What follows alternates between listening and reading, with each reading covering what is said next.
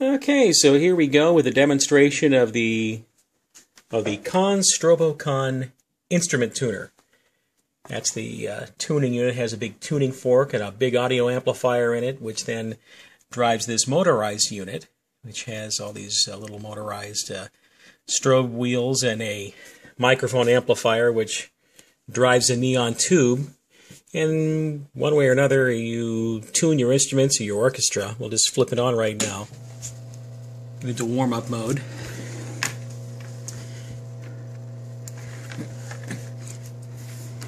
And these are all spinning.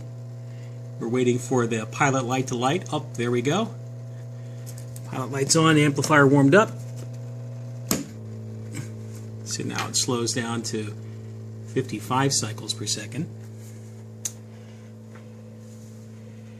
And the tuning unit is adjustable. You can hear maybe you can hear the tone go up.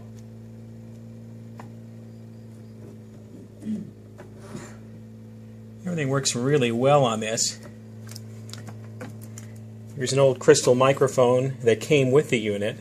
I don't know if this is the one which actually originally was supplied with it or not. But I'm going to try to hit A note. We should see the strobe light up on A, and B, A. Yeah, I'm not exactly perfect pitch right now. A, yeah.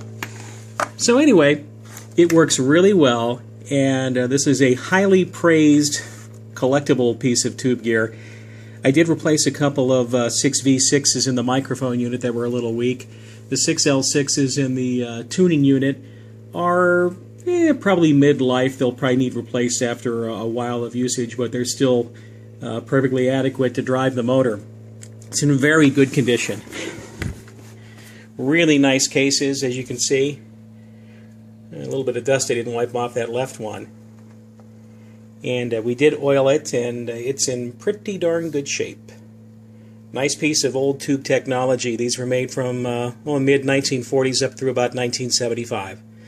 Not exactly sure when this one was manufactured. Let's see.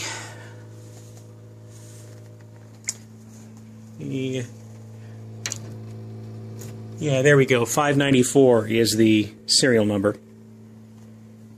I'm going to figure probably the 1950s. Looking at the wiring, works really well. The Conn Stroboconn.